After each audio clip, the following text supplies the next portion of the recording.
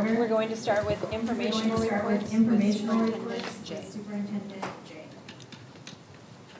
All right, Madam President, members of the board, guys, thank you all for being here.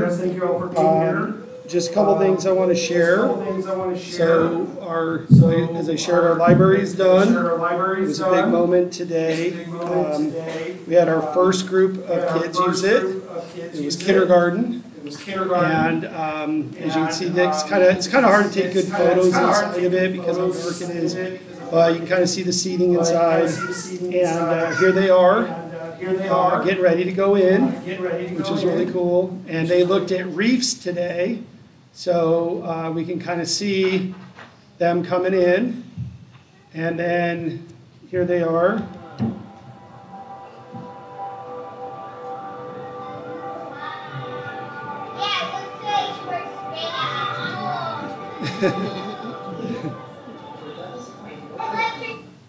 It was really, really cute. So I just wanted to share that it was great to see them get to use it for the first time. They followed all the directions appropriately. They didn't touch anything they weren't supposed to touch, which there's a lot of things in there that they could.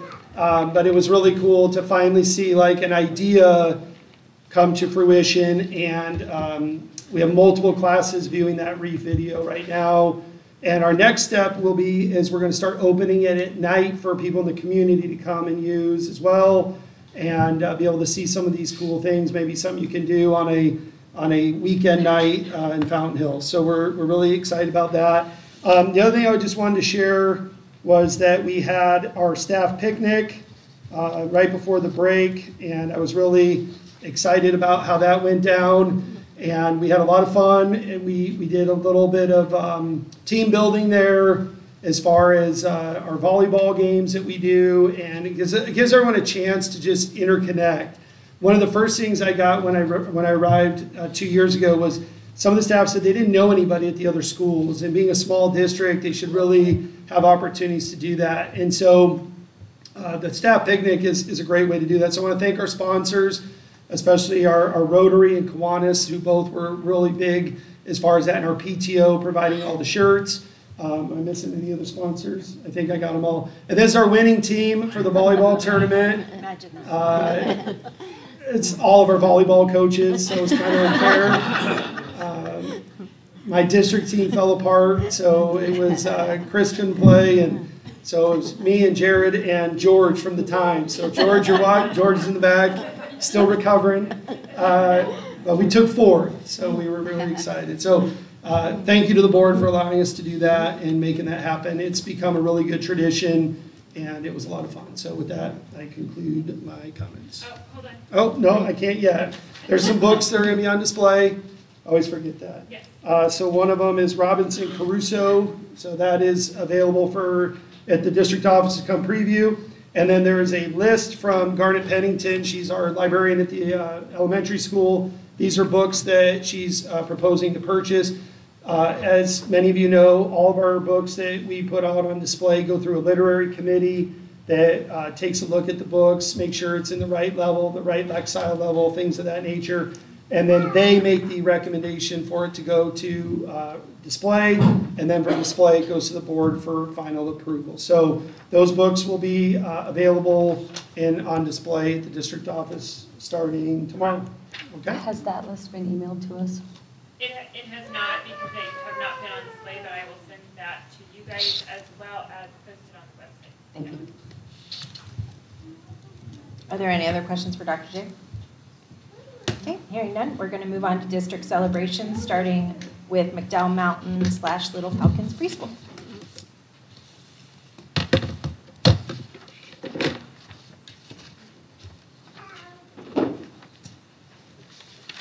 Good evening, Madam President and board members. I'm excited to have two Falcons. I'm going to start with the staff member. The first, Lavona Montgomery has been a great addition to our district. She is kind, friendly, knowledgeable, and hardworking. As the school psychologist for preschool through grade 5, Lavona is extremely professional when explaining assessment results or sensitive information to families, or when working with staff and students. She is a favorite amongst the staff, and we are lucky to have her here. Congratulations, Lavona. Mr. Wilkinson and I appreciate your commitment to the preschool and elementary school and all the support you provide to our students and families. Congratulations.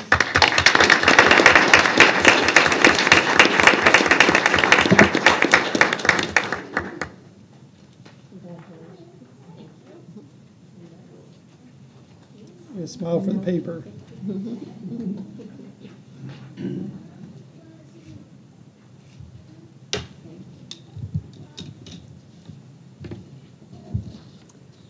Grace Beard.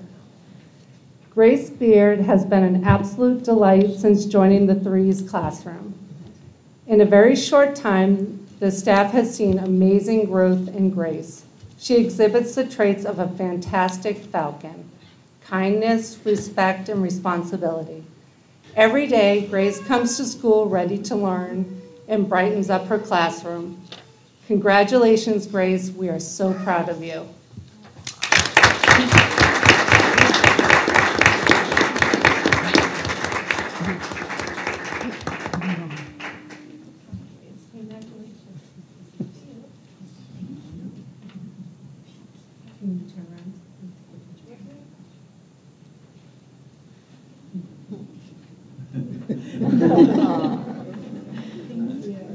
Congratulations. Thank you. Thank you. Next up is Dr. Will Dreyer with Fountain Hills Middle School. Okay, hello everyone, good evening. So this is long time overdue for our one Faculty of the Month Falcon, Mrs. Michelle Smelt.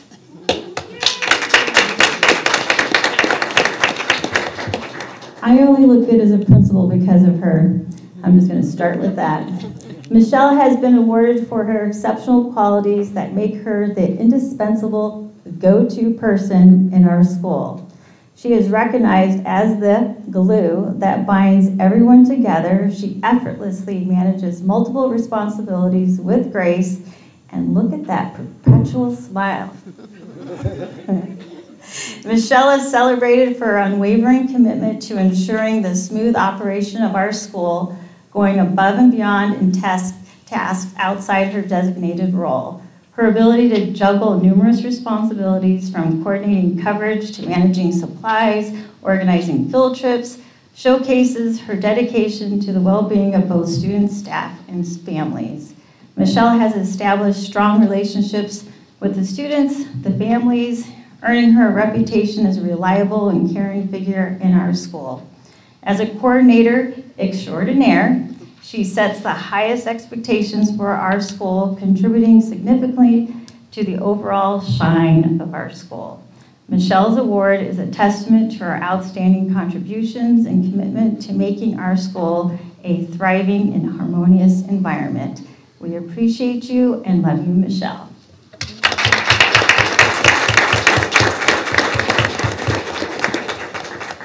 And Michelle, how long have you been with the district? 13 years, I think. So she's been doing that a long time. Kids started. I know.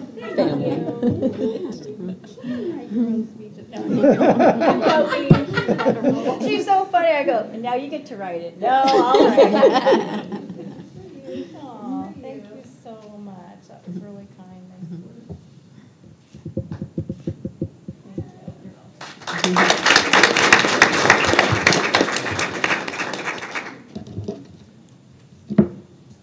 All right, for my student, this is Daniela Waddell. She is well deserving of this award. Daniela consistently impresses both her teachers and the middle school administration with her sense of responsibility and always finding ways to find me, approach me, find things to talk about. And I absolutely love it when kids go out of their way to say, "Hey, Dr. W." See me? Yes, I see you. She is a model student, always taking responsibility for her action. She strives in the classroom and achieves. We recently celebrated her for her 4.0 GPA and achieving the rank of principal's list. There is no doubt she will continue to excel in her academic and personal endeavors. As always, smiling and demonstrating the Falcon way. Come on down.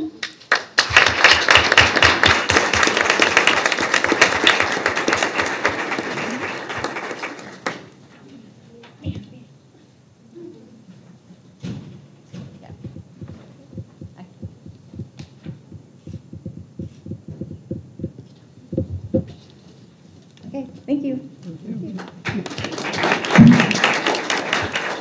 All right, next up is Mr. Hartman with Fountain Hills High School.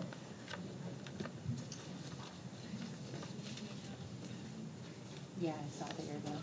Yeah, that's fine. Not yet. Okay. So, Yeah. Great. Thanks. Good evening, everybody. Our first award is faculty. I first got hired 3 summers ago. We had about 8 positions to fill. One of them was security, and we were approaching first day of school, and one of our teachers came in and said, my neighbor loves kids, he loves to work, and he can't make a lot of money because he's got a pension coming in. And I was like, I don't even need to interview him because those are actually the 3 qualifications for this role. And the rest is history. So I don't know, I imagine walking around campus with Elvis or another celebrity was similar to this. This person is just an indispensable asset. He has a lot of knowledge due to 30 years in law enforcement, ton of experience. Student and staff know that he can handle any situation and keep us safe. Moreover, his compassion for both students and staff shines through as he goes above and beyond to ensure everyone feels supported and cared for. His kindness and support make our school a better place. Additionally, he has a remarkable ability to connect with students who might be hesitant to engage with other adults on campus. He is very deserving for Falcon of the Month, and we are proud to say he is part of our Falcon family, Craig Morawski.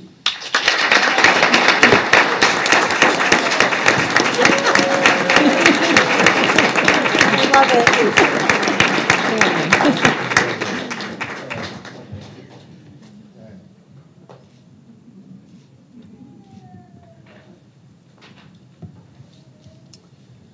And I'm going to leave here and go right to the gym.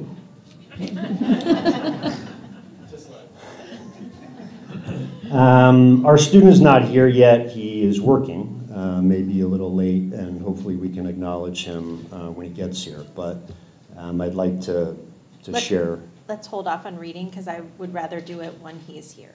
Okay, it's not a guarantee that he'll be here, so. Okay, but well, you let's tell wait me. a little while. Okay, sounds good. Thank you. We'll come back to you. Thank you. Next up is the district office transportation staff.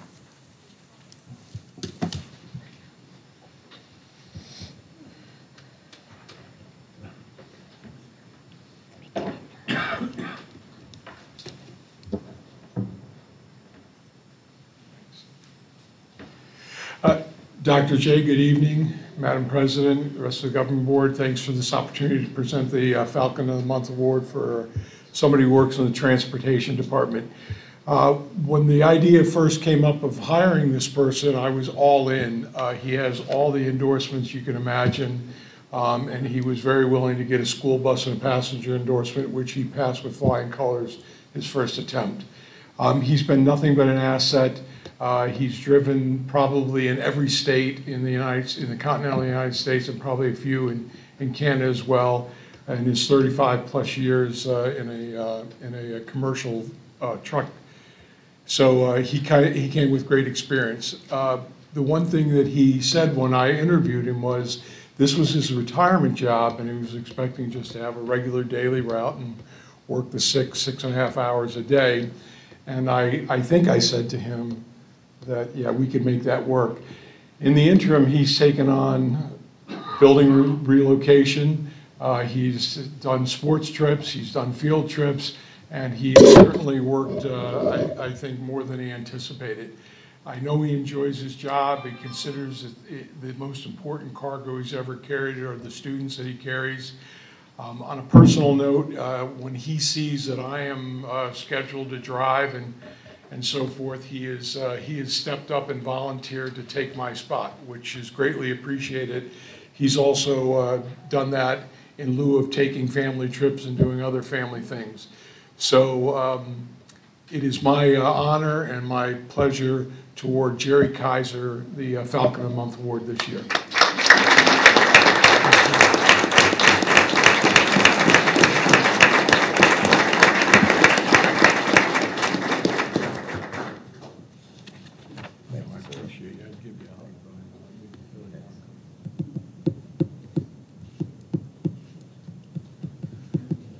And by the way, I was concerned about him looking like he was being held in a hostage video, so it was nice to see him smile.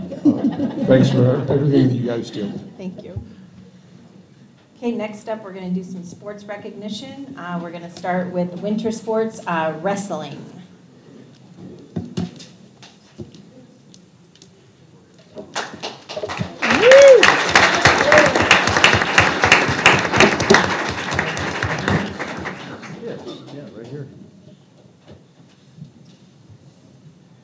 Coach Salzman couldn't be here tonight, so, but he did write up something he asked that I would read.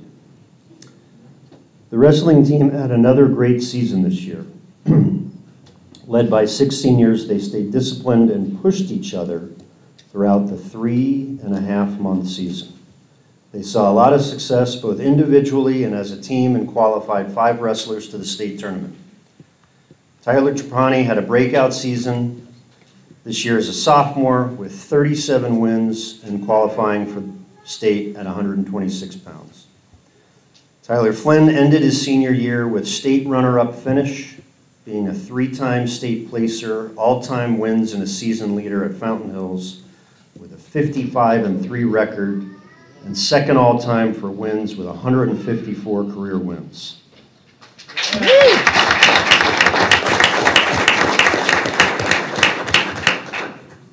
Lucas Phillips, a 4-year varsity wrestler, came back from a potential season-ending shoulder injury to qualify for the state tournament and nearly placing at 157.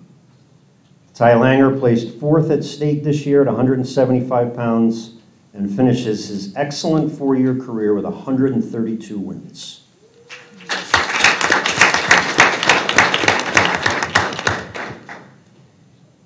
Nate Barnard came into this season as a first-year wrestler, but with his Barnard sports brain and being a great natural athlete, he was able to pick up the sport quickly and find success, taking 2nd at sectionals and nearly placing at state. Please give it up for these guys.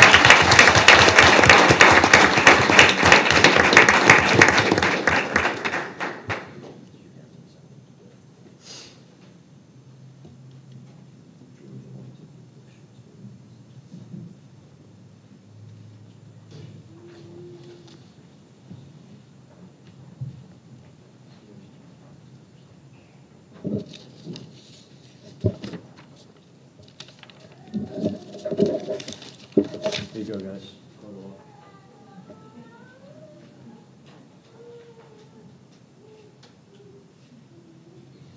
Good job, guys.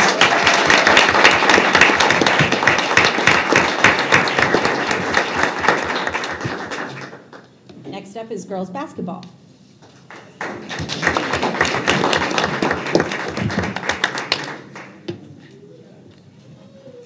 Come on up. Do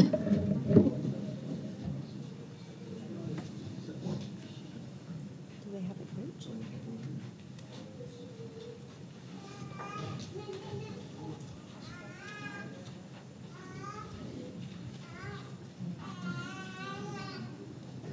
coach? Coach Baca here. I don't think so. Did she leave you anything? Yeah. Oh, okay. Actually, no. Okay, I can speak on Okay, this. great. I was fortunate to watch a lot of the games this year. The girls had an amazing season. We had the Region Player of the Year. Alicia, if you want to wave real quick. That's a big deal. Girls had a wonderful season, coming in with some new players, some younger players. They have a good mix of different grade levels.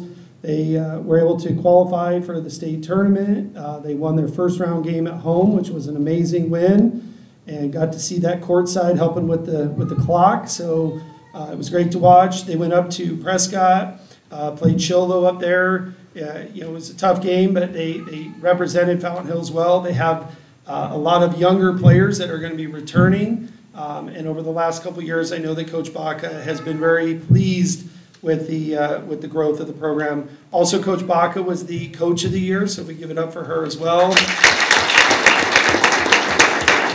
And she also eclipsed 200 wins in her career, which is very, very challenging to do. So we're very proud of where the girls have come. Like I said, they're a lot of fun to watch. They play fast. They get up and down. They like to shoot the three ball, which is fun to watch.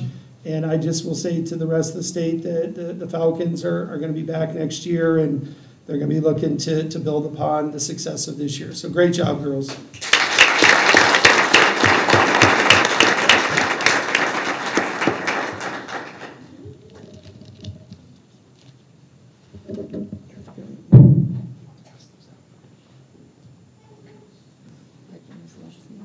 I know.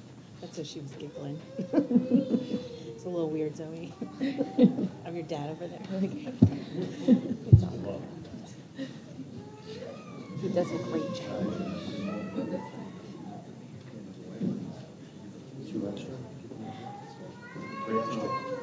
Hold on.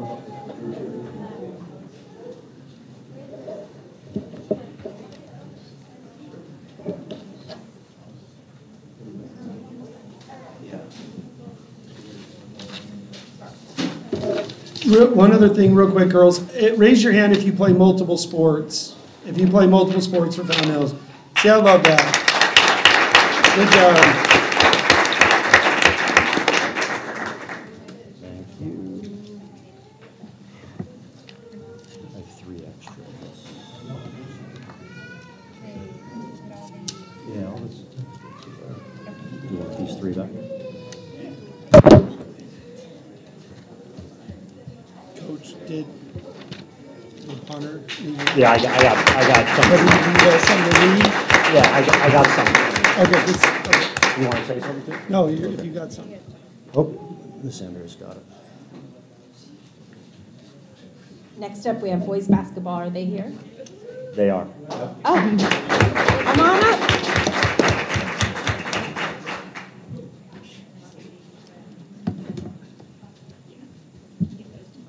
Sure.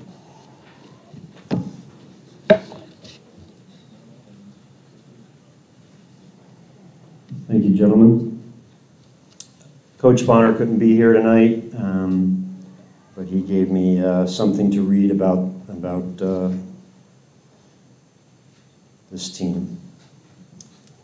This year's team was a great reminder that sometimes you work hard and you fall short of your goals. We set out this year with expectations that were to be measured by just wins and losses. but I feel this group of guys learned a lot more in the ways of communicating and building the right relationships with each other. As the coach of Fountain Hills High School boys basketball, I'm proud of you guys. Thanks for coming in and working hard every day and figuring out how to build relationships with each other. Congratulations on completing a season and getting to compete in the playoffs, which some teams never experience. I can't thank you enough for being the leaders you are, and you will continue to be, not only here at Fountain Hills High School, but wherever you choose to lead in the future.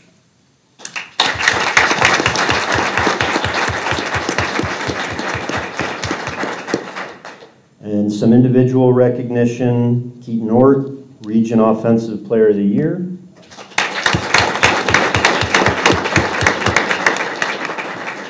Also for Keaton, First Team All-Region and First Team All-State.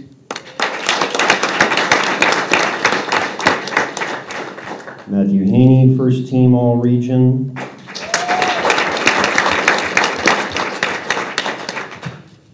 Aaron Lloyd, Second Team All-Region.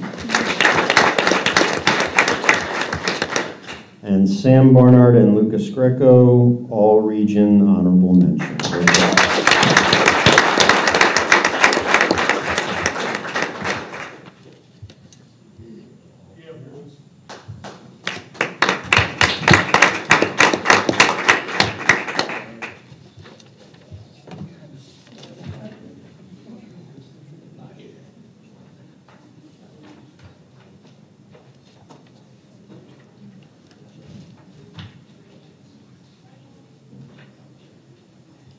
And Mr. Hartman, apparently Mario does not get off until 7, so we'll let you go ahead and read about Mario, because I doubt we'll be able to be here. Great.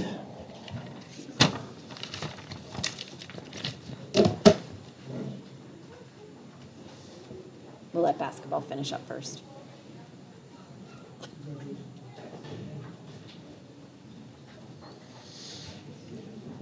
Worked really hard this evening. What? I've worked really hard this evening. You still don't have Falcon Blue on, though. I'm going to start penalizing you. You are the leader of the high school. I wear a lot of Falcon Blue. Just not here.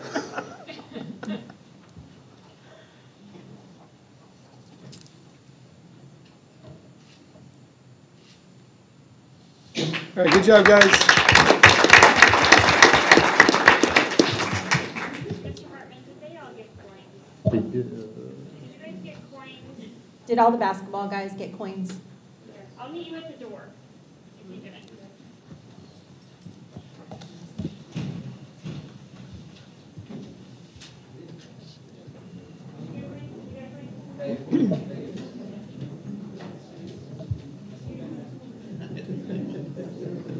Sorry, I have my back. Well done. I'm not done yet.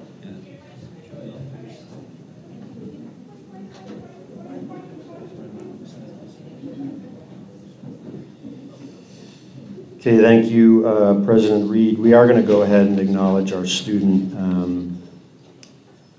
He does work until 7, and we're not sure if he's going to make it. So there's a quote by Frank Ocean that says, "Work hard in silence and let your success make the noise." This quote is the essence of Mario Kavoka's time here at Fountain Hills High School. Mario did not settle. He strived to do better. He utilized his support. He worked ahead and was able to graduate early. He never complained, and he overcame adversity with actions of achievement. There were times when high school was uncomfortable, but Mario stood his ground and pushed on. His senior presentation showed his skills of perseverance and his kindness to serve others. Though Mario is considered the Student Falcon of the Month, he has displayed the Falcon way throughout his 4 years here. Congratulations, Mario.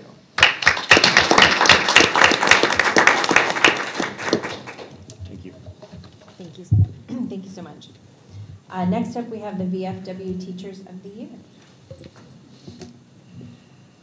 How you doing, Madam President? In lieu of me being my back to these folks, would you mind if I stood around the other Sure, side and turn yeah. the microphone? Okay. Yep, just make sure you speak in the microphone because the people online would love to hear you. Somebody online. Okay. All right, evening. My name is Bill Lazinski. I'm the commander of the Fountain Hills Post 7507.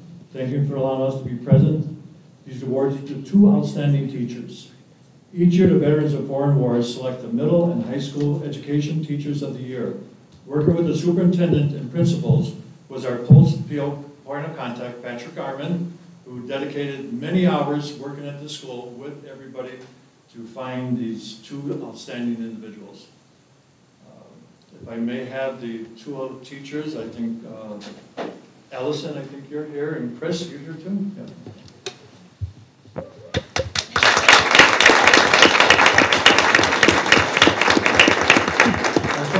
I'll start off with the high school. For the high school is Allison who has been with the school since July of 2022. Ms. McComb has been the teacher for 28 years. Should I whisper that? Or you've been a teacher for 28 years. Okay, currently she is a secondary teacher for Algebra 1 and Geometry. I had to wonder what a secondary teacher was. I had to Google that to figure out what that meant, so I understand that. Ms. McComb is the point of contact for the Fountain Hills High School for the students who want to pursue the career in the armed forces, and we really appreciate that. Thank you very much. For our middle school, on my left here is Mr. Chris Peterson. Mr. Peterson has been a social studies teacher of the Fountain Hills Middle School for 18 years.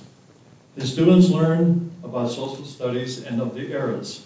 He is dedicated, motivated teacher of the arts. Mr. Peterson also spearheads the VFW Patriot Spend Contest, and 3 of his students were recognized earlier this year by our post. With that, I have our appreciation and a gift card for Allison. That. And for Chris, same thing. I'm going to take the gift card and our certificate. We appreciate you very much. Continue what you're doing. Thank you.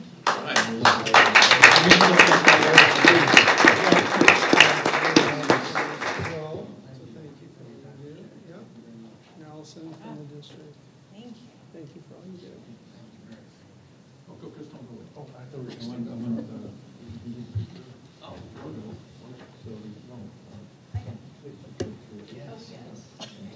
whatever is easier for you to hold.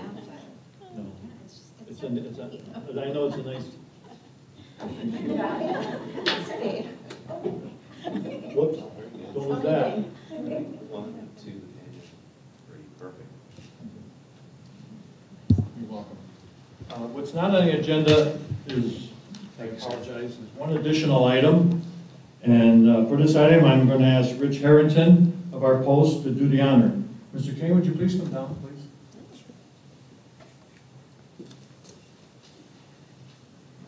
Well, hello, I'm Richard Harrington. I'm a life member of Post 7507. I'd like to thank you all very much for inviting us here tonight. Thank you for coming. I'm here because twice a year the town hosts this incredible festival, Arts Festival, and they specifically invite the Chamber of Commerce, our post, to run a family-friendly picnic-style beer garden. And through this, we raise thousands and thousands of dollars, which we then donate to different charitable organizations that help veterans. For instance, Manor House downtown that keeps homeless veterans off the streets. Dogs for Vets that gets veterans comfort dogs. And you've all heard of Honor Flight, where we send veterans to Washington, D.C. at no cost to them. And it takes a lot of work. It takes 800 to 1,000 hours. We go and we set up, we operate for 3 days and we tear down.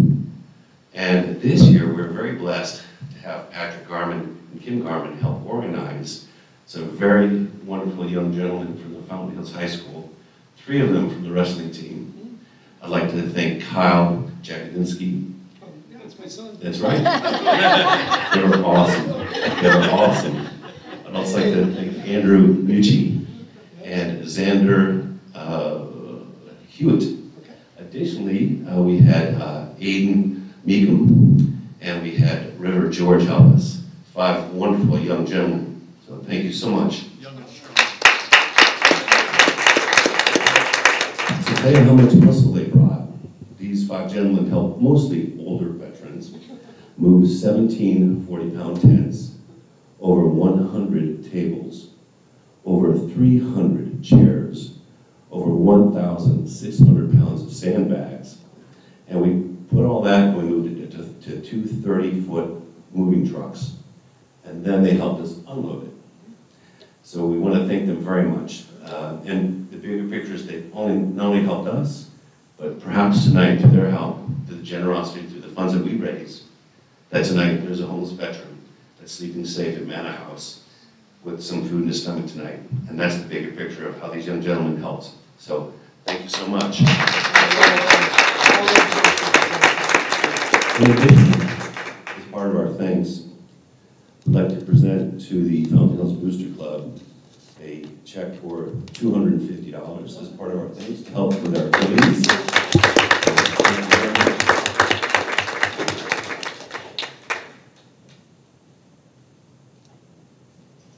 Thank you very much. I'm so glad to hear that as a father and a superintendent. Thank you. Thank you very much. Thank you so much, and thank you for all you do. Okay, public comments. Krista, do we have public comments?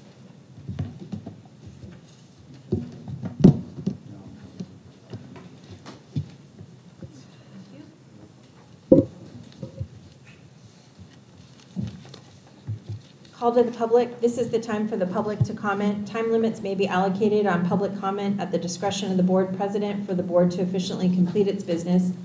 The board reserves the right to prohibit any comments made in a discourteous or threatening manner. Complaints about specific individuals, students, or personnel are discouraged. Personnel issues should be directed to the appropriate staff member or administrator per district policy. Members of the board may not discuss items that are not specifically identified on the agenda. Therefore, pursuant to ARS 38-431.01H, action taken as a result of public comment will be limited to directing staff to study the matter, responding to any criticism, or scheduling the matter for further consideration and decision at a later date. It's the custom of the board that we allow 3 minutes. Renee Johnson.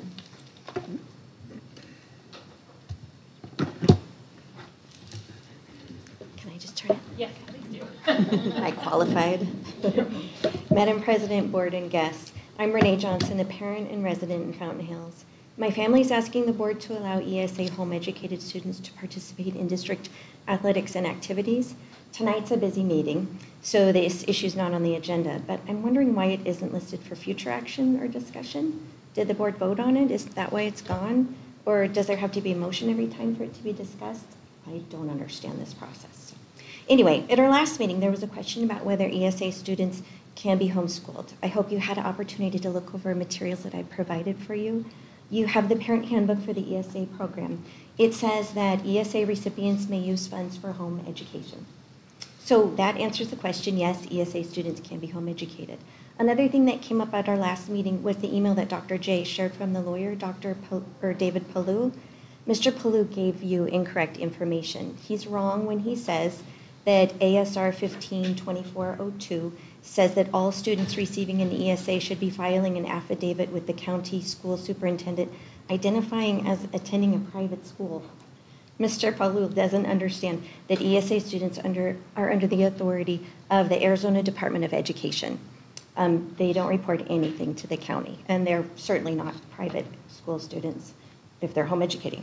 So you have the ESA parent handbook, which also says that AR 15-2402 requires that a parent of a qualified student not file an affidavit of intent to homeschool. That means that the ESA contract is the affidavit, the proof that the student is receiving an education is required by Arizona law. So ESA students are under the authority of the State Department of Education, not the county. So we're back to the question, why can't ESA homeschool students participate? You have the athletic handbook from the district. It says that students registered with Maricopa County as homeschool students may participate in extracurricular activities. So that would be non-voucher homeschoolers can participate. But I also gave you the Gilbert and Mesa athletic handbooks that say that they're just a little bit different. They say that students registered with the State Department of Education may participate. That means home educated ESA students. So why don't we change the words in our district? That's just a couple of words. Why would you say no? So not allowing ESA home-educated students to participate raises a lot of questions. Did you know that if Jake came from a different country as a foreign exchange student, he would be welcome to participate in district sports? But coming from our town, living here, paying taxes here, he cannot. Why is that?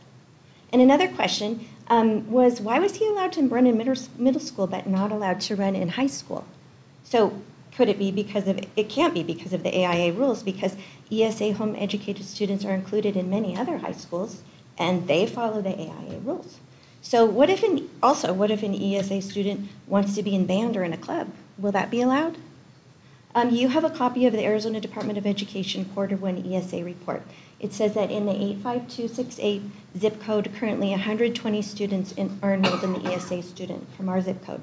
20 of those kids left the Fountain Hills School District to join the ESA program. That's 120 kids who will be turned away if you don't let them participate. Why not allow them to contribute? The 20 kids might return to the district for their education. We don't know. So again, we ask you, please allow ESA home-educated students to participate in district athletics and activities. Thank you. Thank you. And I'll answer your question. Oh, it's not on the agenda because we're still researching. It is a policy in our district, so it's not just changing a couple words, that it actually has to be vetted. So we're reaching out to the Department of Education, to the County Superintendent's Office, and to other attorneys to gather information. So it isn't anything that's going to be decided in the next month. It will eventually come back to the agenda, maybe later in the school year, but it does have to be vetted because it is a policy, so it's not just changing the words. Okay, that makes sense. Thank you.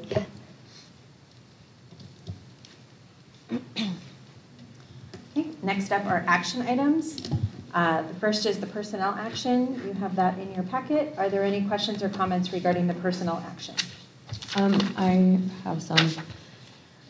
I will be making a motion to table the position pay change for the Executive Director of Finance since that has not been approved. I think we should wait on that one. And then I will most likely be a no vote anyway because I know we have to separate positions from the people. And so I am okay with us cutting the assistant principal at the high school as far as the position. But I am surprised that we didn't look at maybe finding something for Jessica King, as I do every interaction I've had with her. She is very on top of things. And so I was a little surprised to see a change not happening maybe there instead of getting rid of a principal altogether. So I am sad to see that as that person not being moved around. Can you clarify on the executive director position? I didn't hear you. Since the reorganization has not been approved, I'm uncomfortable approving the position and pay change. So I would officially move to table or to remove that from this action or this personnel report. Just since the reorganization hasn't changed, I don't understand why we would be approving the pay change before the reorganization and the actual position has been created. Okay. The Director of Finance, though, is a position that does exist. It's additional pieces to that are overseeing 3 departments that Chris Alexander has recently oversaw, and with him not returning, has to fall onto somebody. So that's just yes, I understand. I understand that, but that's another one of my concerns, especially if we can't or we need to separate people from positions. This is one where the position, in order to respect the serious and important nature of the finance position, especially for our district in this current atmosphere, I will be a no vote unless that person has significant financial background. Okay. So. Are there any other questions or comments regarding the personnel report? Can I officially move to have that that separated from this personnel? You can motion. Action? Yeah, so moved. Is there a second on that? Hearing no second, the motion does not carry. Is there a motion to approve the personnel report as presented? I move we accept the personnel report as written on here.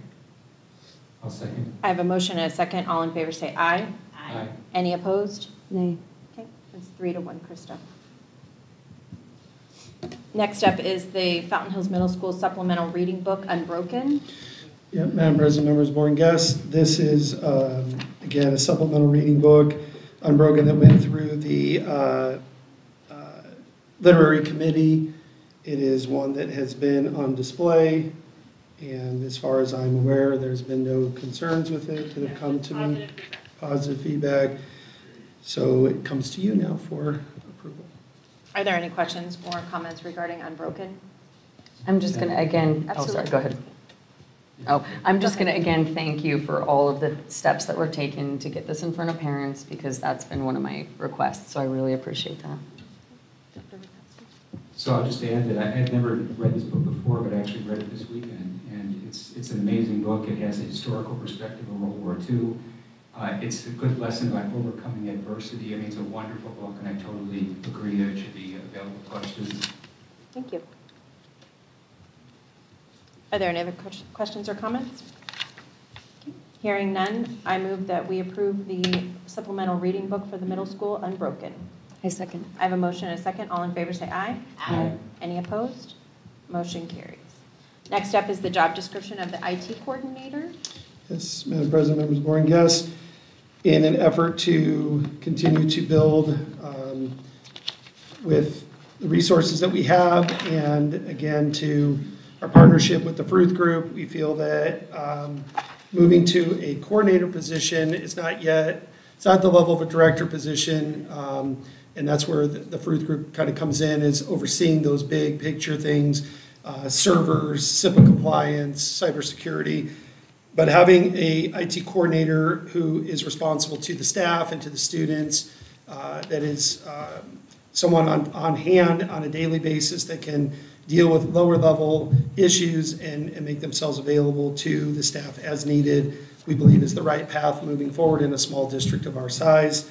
So we've put together this job description and qualifications and requirements, and I'm here to answer any questions that you have, as well as Kaylee. Thank you. Are there questions or comments regarding the IT coordinator? Okay. Hearing none, do I have a motion? I'll move that we approve the coordinator job description. I second. I have a motion and a second. All in favor say aye. Aye. Any opposed? Motion carries. Next up is the issuance of professional contracts. Yes, tonight we have professional contracts available. Ms. Brown is here to answer any questions that you may have. It's that time of year already. It's gone really fast. And tonight it would be our professional contracts, followed by support staff, and then coaching agreements. So those three tonight. Thank you. Are there any questions or comments regarding the professional contracts? These are for continuing teachers. And they have how many days to respond? 15? Is it business days? No, calendar days. And you were provided a copy of the contract. Are there any questions? Okay. Hearing none, I move that we approve the issuance of the 24-25 professional contracts. I second. I have a motion and a second. All in favor say aye. Aye. Any opposed? Motion carries. Next up is the issuance of the work support staff work agreement. Dr. J. Yep, Madam President, members of the board and guests, these are our support staff agreements. There's been some changes to those, but overall, the agreements are presented to you for approval, and I do recommend that. Are there any questions or comments regarding the support staff work agreement? Okay. Hearing none, I'll move that we approve to issue the 24-25 support staff work agreements. I'll second. I have a motion and a second. All in favor say aye. Aye. Any opposed? Motion carries. Next up is the issuance of the 24-25 coach agreement. Dr. J.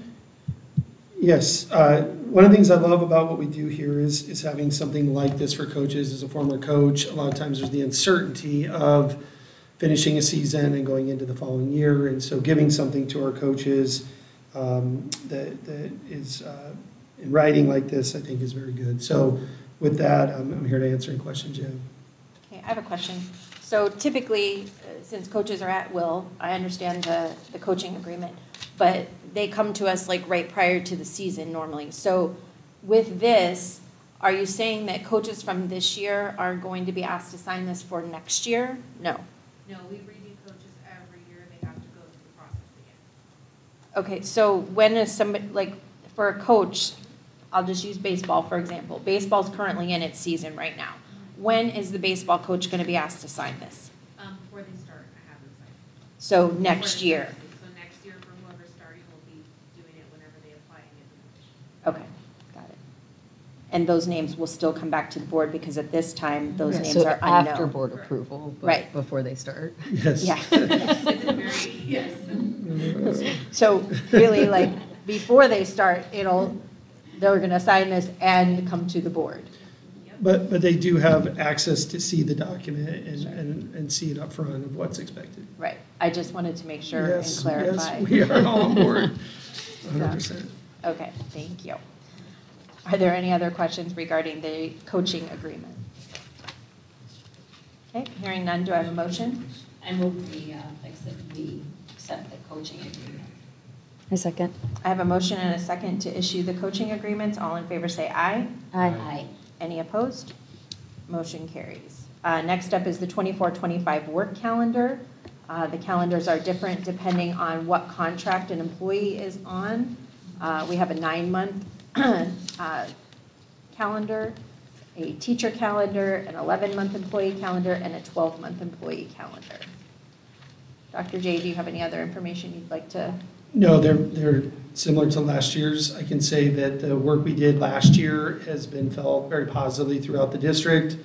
And I do believe that these are the additional things that we offer that I do believe retain staff and will attract staff to the district when they have innovative calendars, innovative work calendars.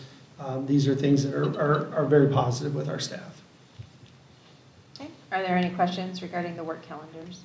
No, but I want to thank Jill for catching the half day before the vacations. So that was a good thing to put in. Awesome, thank you. Any other questions or comments? Okay. Hearing none, do I have a motion?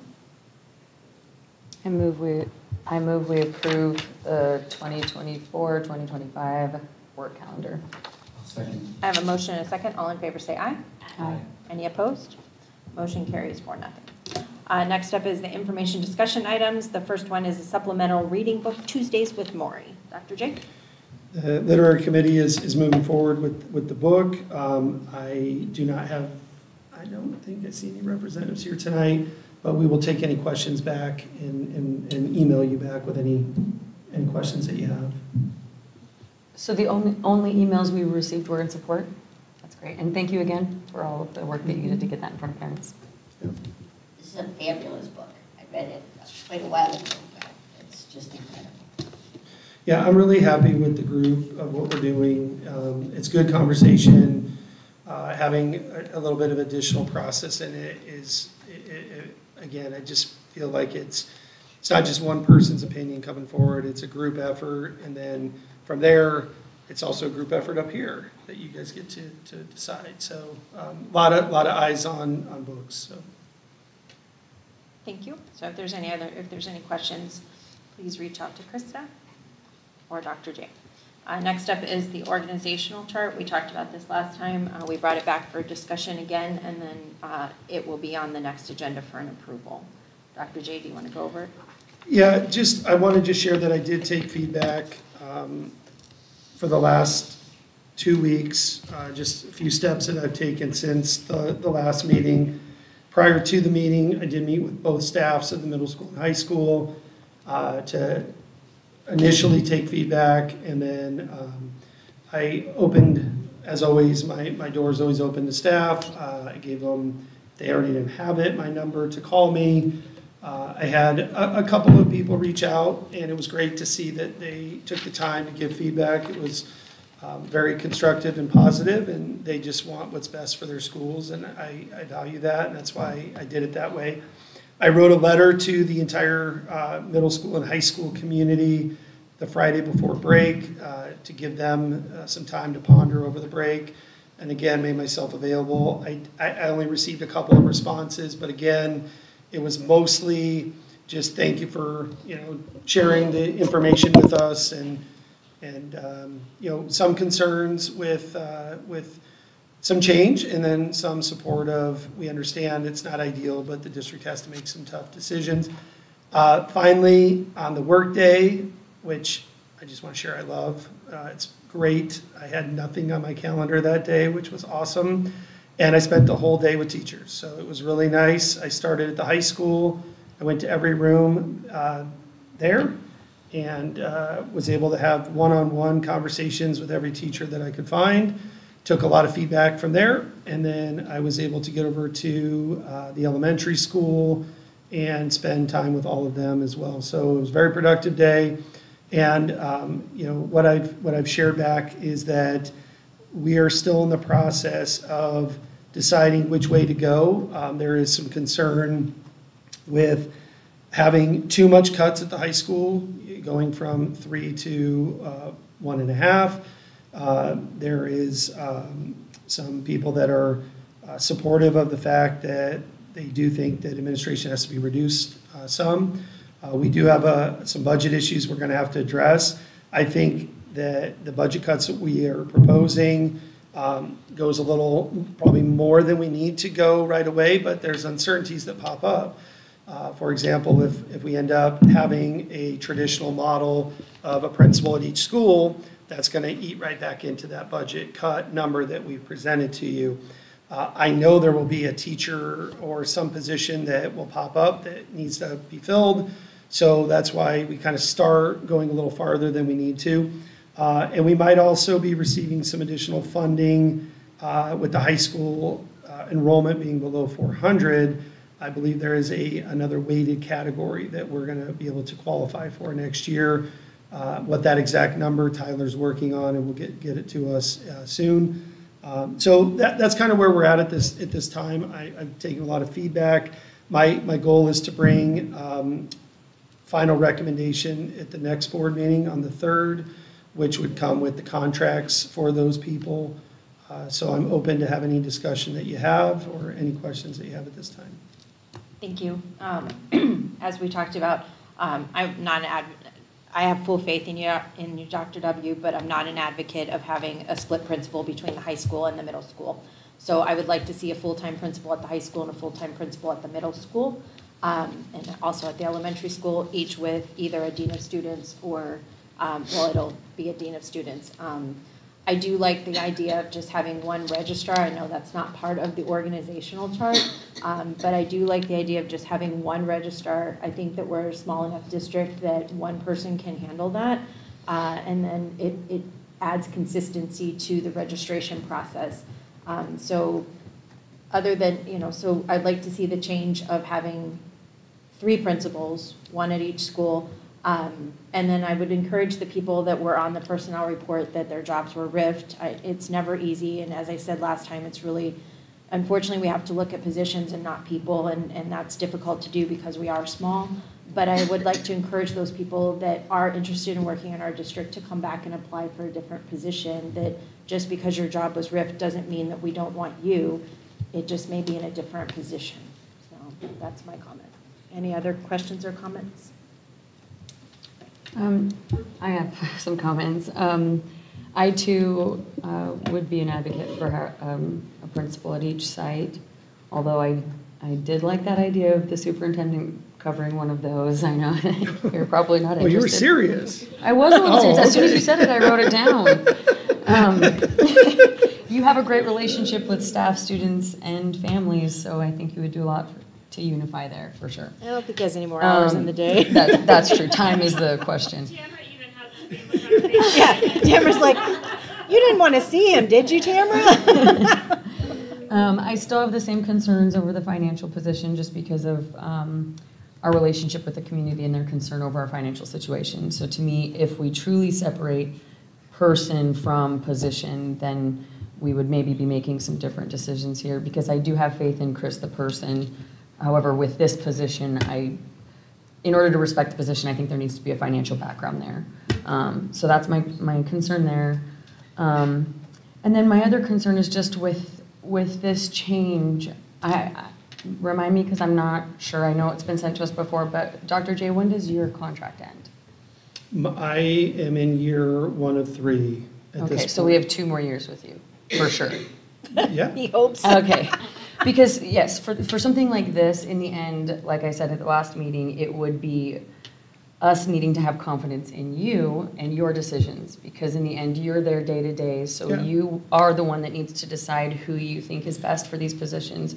And so for me to approve something like this, I would hope to see more like a 3 to 5 year contract to really see this carried out. Well, let me share with you that people that know my decision-making is you don't make decisions about buildings, about charts, about those things based on like one person's opinion, right? So what I'm presenting to you is what I think is in the best interest of our small district, facing budget cuts, facing building repairs that are coming, and those types of things. And so the idea of the whole plan is that we have a surplus at the end of the year, okay? That surplus then can be going into our capital, fund and to do some capital projects. But at the same time, consistency, I've always shared over and over again, turnover kills organizations. And so consistency among those positions is important. One of my favorite books of all time in leadership, Good to Great, speaks very heavily on the organization as a bus and getting the right people on the bus. But then beyond that, getting the right people on that bus in the right seat. And so as I enter into year 3 here, I've gotten to know our staff and look at work ethic, look at ability, look at the intangible things. Because when you hire out from the outside, which can be great, you also have to be able to attract people to a small town that is a little bit off the track. It's not, a lot of people don't pass through Fountain Hills on their way to work. So it is getting someone to commit to this district. And one of the things that has made this district so powerful and strong is if you look at the economic impact the district has on the community, the number 118 or so of our 170 employees live in town. They're committed to being here. And through tough times, they've stuck, right? The convenience factor, representing the community they live in, all those things factor in. So the decisions I've put together in that organizational chart are based on who wants to be here, who's committed to being here. I know they can't commit forever, we all know that. But what's going to give us the most streamlined, less impactful issues that can come up. And I strongly believe with good training and the right mentors that people will be successful, but they have to have the work ethic, the professionalism, and some of those intangible pieces. And so that's why I've selected those people in those roles. I definitely agree with you there that people can be trained. However, with this one, I think there is a level of qualification that's almost required. And then, Chris, do you live here in Fountain Hills? No. No. Okay. Yeah, that's a big one for me, is the financial piece, because like I said, I think there's a lot hanging on that. And we've been told as board members when asking questions to try and simplify the finances for us, how complicated that is. And so to me, it would make more sense to allocate more funds to a financial director's position and hire someone more qualified than creating a new executive administrative position at a bigger salary. I think that we and I should look get at that, doing something like that. but adding that plus adding back in that principal position, plus adding in, there's going to be. But if we got rid of the Chris Alexander position and an assistant principal and instead allocated more funds to the financial director position, wouldn't, I mean, you would still have all of your responsibilities it's not still, an assistant. Yeah, I mean, it's still going to cut into that total number. You know, the original number was 266, so adding in the high school principal position is going to be, with salary benefits and everything's going to bring 120 back into that number. So you're already down now significantly. I do respect and appreciate the concern. I do, because one of the things that has been really hard for me in the last 2 years is dealing with those financial concerns that were here. And I know there's still work to do, but the amount of work that we have done and the amount of things that have been cleaned up, I'm very proud of. The other thing that's really important is the staff that is overseen by the director. They're a very tight group. They're doing great work. They were part of the process when I put this organizational chart together. They're excited about Mr. Hartman coming over. They're excited to work under his leadership. And much like we did, again, looking back to one of our best financial people we've had, Dr. Allen, we're doing the same playbook as we did there. Dr. Allen came as an assessment director and principal from Paradise Valley District. He was not a financial guy, but he immersed himself in with Tom Elliott, who is just a fantastic financial person, and former CFO of Paradise Valley.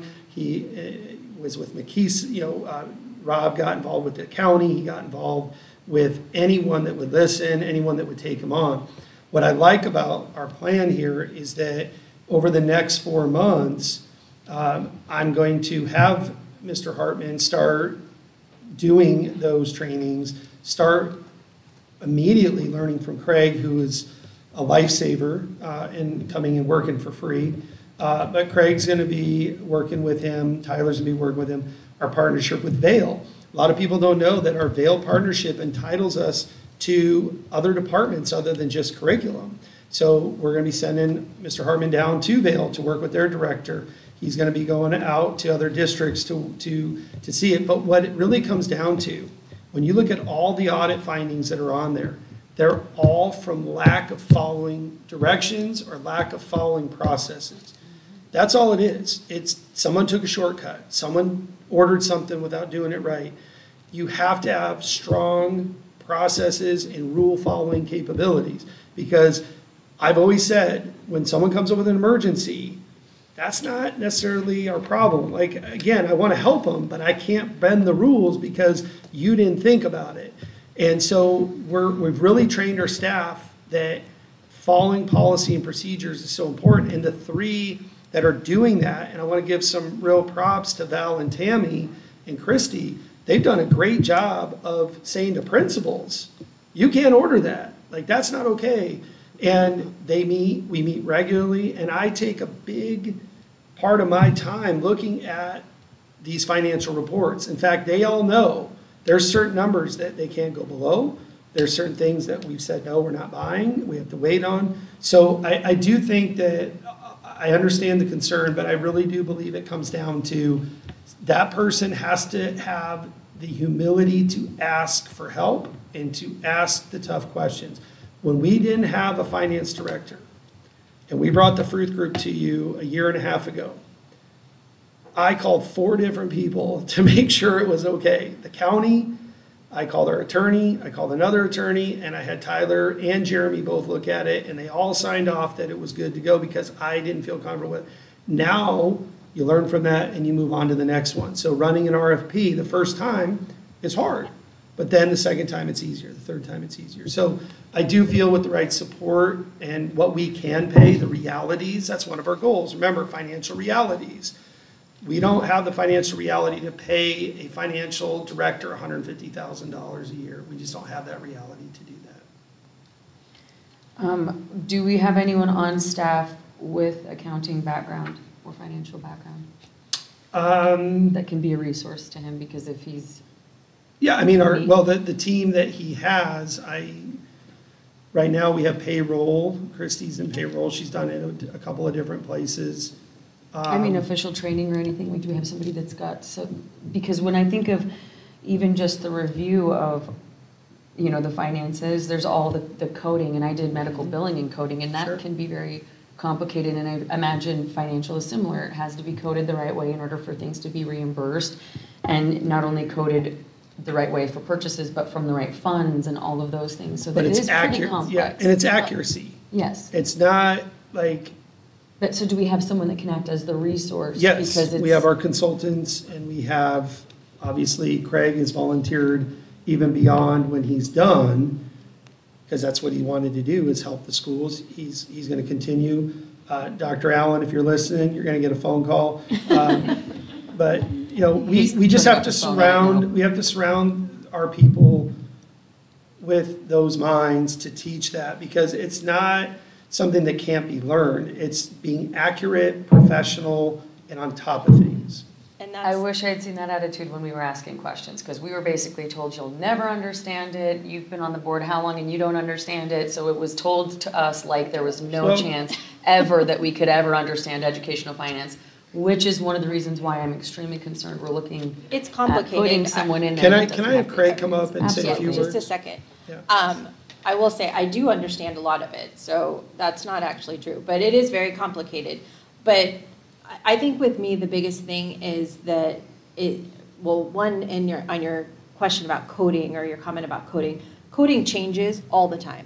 So it's staying up with the processes. It's making sure, like you said with Dr. Allen embedded himself with other finance directors, with the state, and always was asking questions. And that's the biggest thing, is that person has to be somebody that's constantly learning, constantly asking questions, because coding may be this year, and next year they change it to something else. And that's where if somebody doesn't stay on top of deadlines and understanding the current finances, it's like a tax accountant. Like, your taxes change every year. Like, this year you can write this off and next year you can't. And so if the tax accountant doesn't stay on top of what's legal now and what can be done, that's where they end up getting into trouble. The finance director is exactly the same way. Go ahead, Mr. Duffy. Madam President, board members, I'd like to relate my experience from the town of Fountain Hills. I was the town's finance director for 6.5 years. I originally wanted to be the finance director for 5 years. So I told the town manager that I wanted to leave, and they were going to start the recruitment process. It took 1.5 years for them to find a replacement for me. And I had lots of contacts, lots of resources for people that they could try. And the finance director they finally recruited started with a 25% pay raise over mine, and he's now about 50% over mine. So I think to get somebody even at a relatively low level, you're looking at probably $100,000 at least. So what did we currently offer for the financial director position? I think it's right 1 to 104, somewhere in there. Could you speak to coming out of town finance and now into school finance, that it's different, but how you're kind of coping with it? It is definitely different. School finances, even though it's considered non-for-profit accounting, it's different than governmental accounting. The concepts are all the same. As Dr. J presented, the policies and the procedures go a very long way. I don't know how to do something with the accounting system, but the staff does. And I have the expertise to make sure that they're following good internal control, that they're double checking things, and that I have every confidence that they would be able to work with any finance director, as long as the finance director is asking questions, showing the responsibility, the professionalism that Dr. J mentioned. I think it would work. This is kind of a little bit of a switch, what kind of salary are we offering for the executive director of business and support services? 100 to 104. And we're asking him to take over more than just the finance. It is overseeing 3 other departments. However, I do feel that transportation runs on its own. It is a well-oiled machine. I had to say it, but they do good. The IT department has been very smooth the last 1.5 years with our partnership. So I do think that the biggest hurdle there will be overseeing maintenance. I will say that Todd Harris has become, like Mr. Rudolphi, a full-time employee at no money.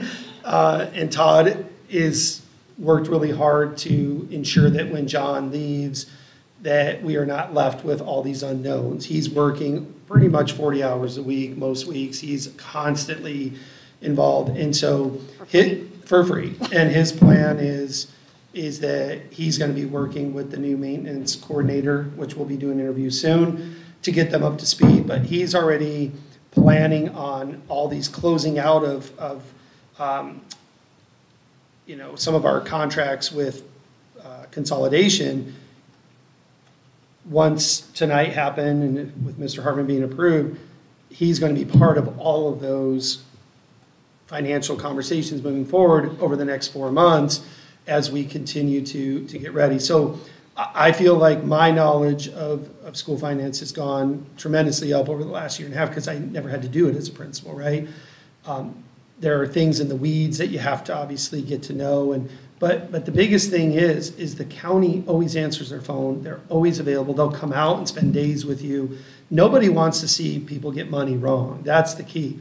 The problem is where all these people have issues is they don't take help, or they try to do too much on their own, and they skip processes. And if you look at every one of those, pretty much every single one of those audit findings, it's not money fraudulent, it's someone didn't get a quote, someone didn't bring it to the board at 100,000. Remember, the first thing we did is we got rid of all of those, that list, that big long list of our 100,000. Remember, we sole source. We got rid of a lot of that because a lot of that was wrong. No one was going back and looking at it. So it's really about having constant communication, constant meetings, and making sure that everything is done correctly the first time, and telling people that you may not get your purchase order in and approved in a day or two. It may take a week or two for you to hear back from us because we're taking our time to get it right. That's fine. I would accept that if we hadn't been saying that the reason our finances were bad was because people were new or didn't understand educational finances. Well, they weren't following the process. Yeah, turnover, because every time you have turnover, some people are going to make mistakes.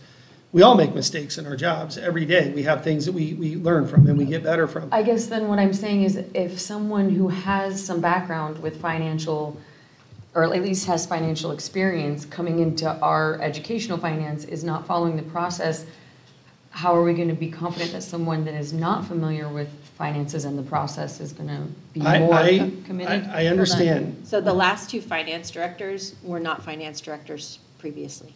But they had accounting and financial background. One had business accounting. That was Kat. She came from the corporate world, and so she did not have school finance. And then Alicia. Came out of payroll. She what? Came out of payroll. Out of payroll. I only knew Kat from the audience perspective, and so I didn't have the knowledge that you guys had with her. However, when she did her reports, she sounded very informed. It sounded put them like in she business, knew what she was doing, but yes. But it wasn't. She was good when it came to the business aspect of it, but the processes for school finances weren't being followed. And the biggest one was procurement. That the procurement for businesses, they may not have a procurement policy, but the state has a procurement statute for us, and she was not following that.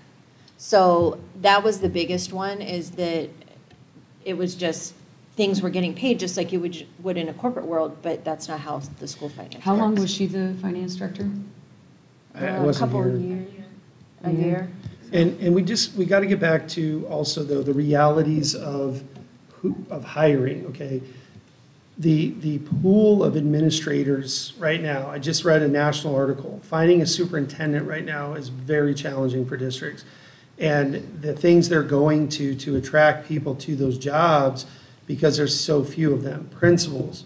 When we did the middle school principal search the first time, it was Patrick and I did that, and we didn't hire any of them. It wasn't like I have a standard I have to feel good with.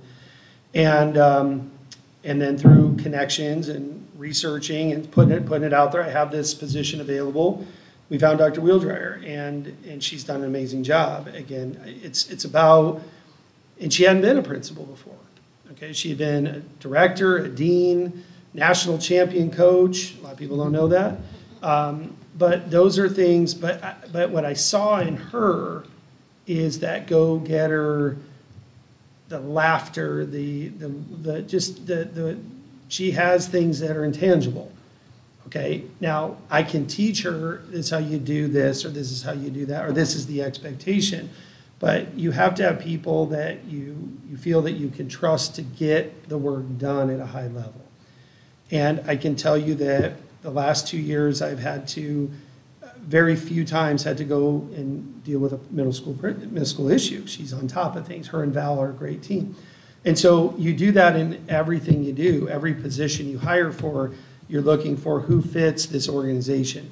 And so yes, it would be great to find someone with an MBA and someone with years of experience that wants to work for, $85,000, but that's just not reality, okay? We did, before we hired Alicia, we went through 2 different rounds of interviews, and I wouldn't hire any of them. I didn't hire any.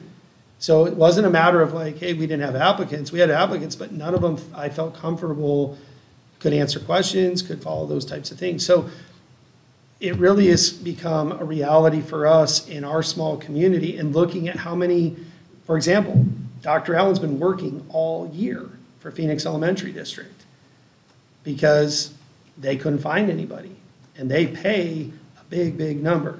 They can't find anybody. And so the people that are out there, and it's not just a finance. See, that's the thing. We have to find that middle ground, because somebody can have a great finance mind, but if they can't communicate with teachers and staff in an educational environment, that's tough, because it's a different world.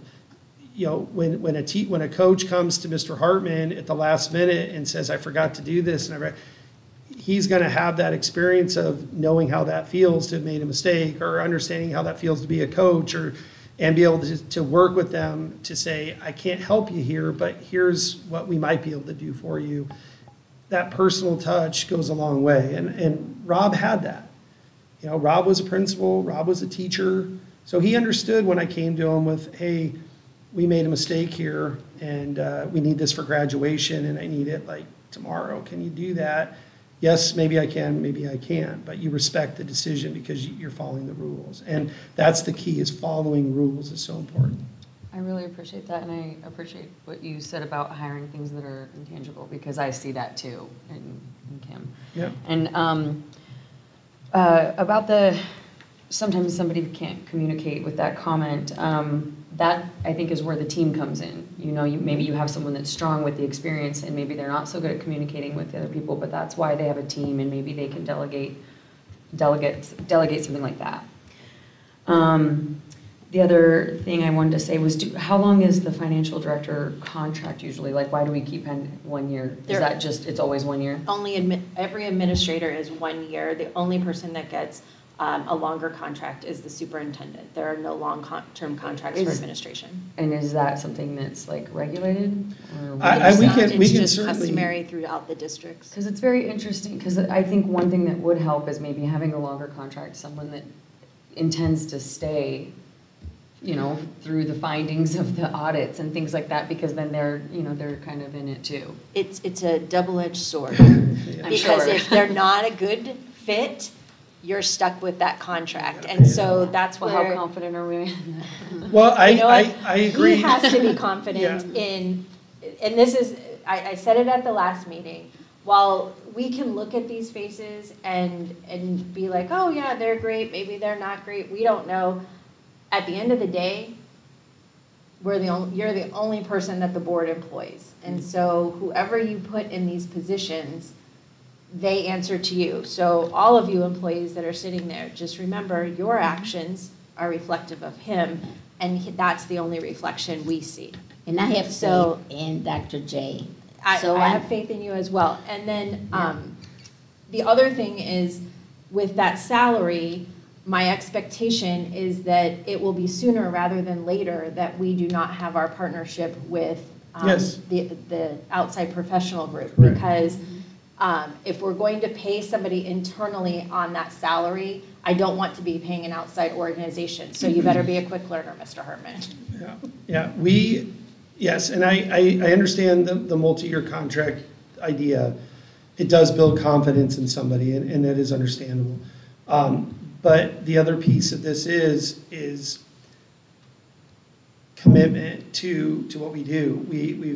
I've been here for 2 years, and I've already been through 2 finance directors. Okay, one quit the first week I was here, and then we hired Alicia, and she made it about a year. Okay, so that's a reality in Fountain Hills, unfortunately. If you go back and just look at each site, each school, each position, lots of turnover. And the idea is to get some consistency. Because on that team, when I meet with the finance team, there are certain questions that I ask. So for example, right, all year, pretty much, but more importantly, second semester, once Alicia told me she was leaving, nothing has been purchased since then without me looking at it. And most of them have been no, okay? Can it wait? Can it wait? Is there another fund? Is there another way to pay for this? In fact, we're cutting off all spending as of Friday. So there's no more spending unless it's an emergency situation for the rest of the year to prevent us from making more mistakes, number one. Number two, as we're transitioning into this new role, Craig's here 2 days a week, so he's knocking out what he can on those 2 days. But it's really about, there's not much left to do. There's a limit to what I will go below in our capital, and that's set. Everyone in this organization knows that. I'm not going below that number. So there's really nothing left to purchase. We've done our improvements. I'm proud of our improvements. Our schools look great. We have some more work to do, but that's it. So now it's getting the M&O correct. We had to reduce some force. We're going to put some people in some new positions and hope that at the end of the year we have a surplus and hopefully have more kids. That's the hope. Okay, last question. Yeah. Is the financial director position open and posted right now since we lost Alicia, or did we not post it?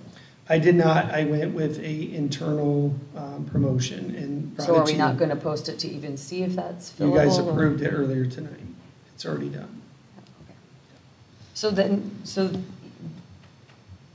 since we approved the position before the reorganization chart, what happens with the organization charts? Well, the organizational chart still we've always had a finance director of finance, so that didn't change. We haven't approved the organizational chart because we're not happy with the principal part. So, okay, so then at that time you could put, if you guys want to put maintenance, technology, and transportation on somebody else, that's your call, and that's your opportunity to share that with me.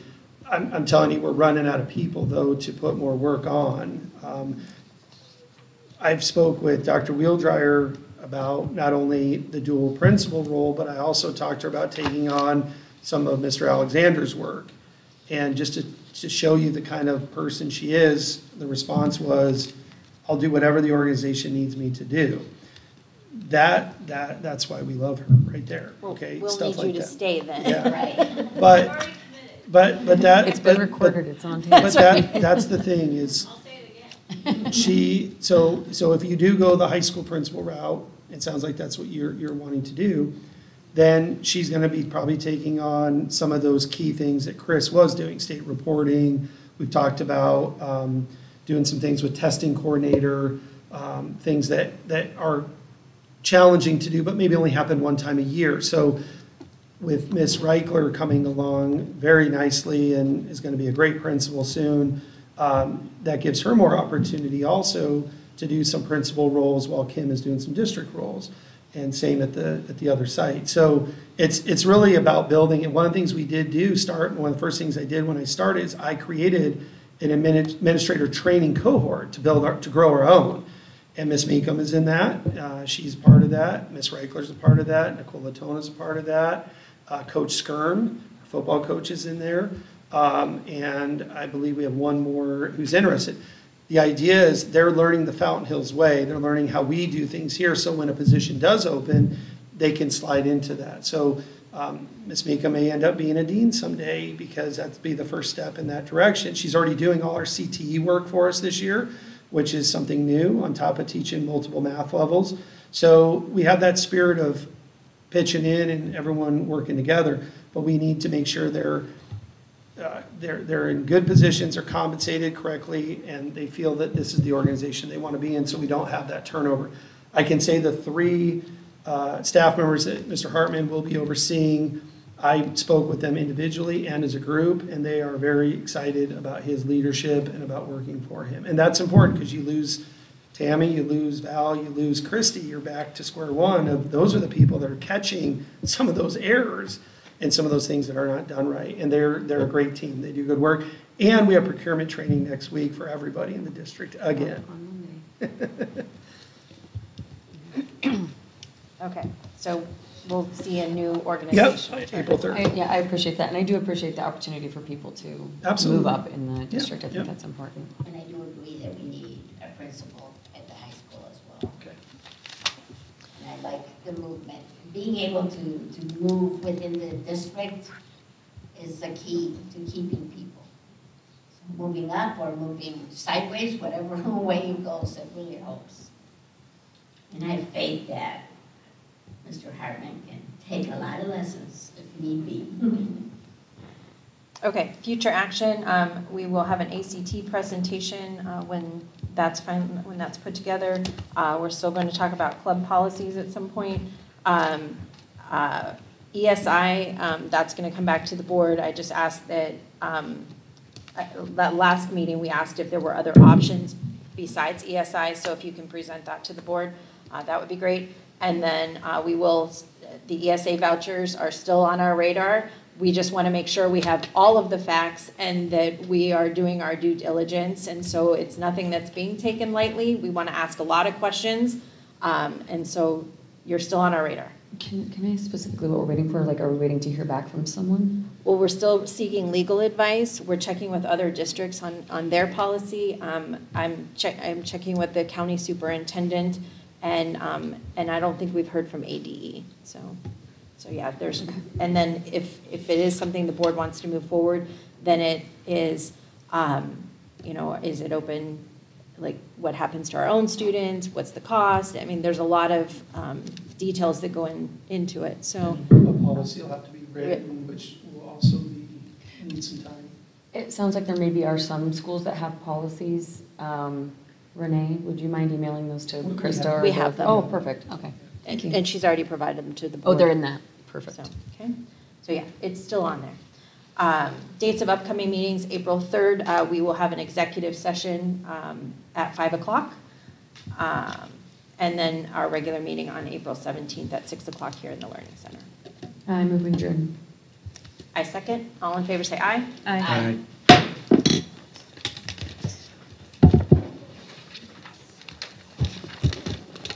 Hey, Kane, can I grab you before you run out? Oh, I love you.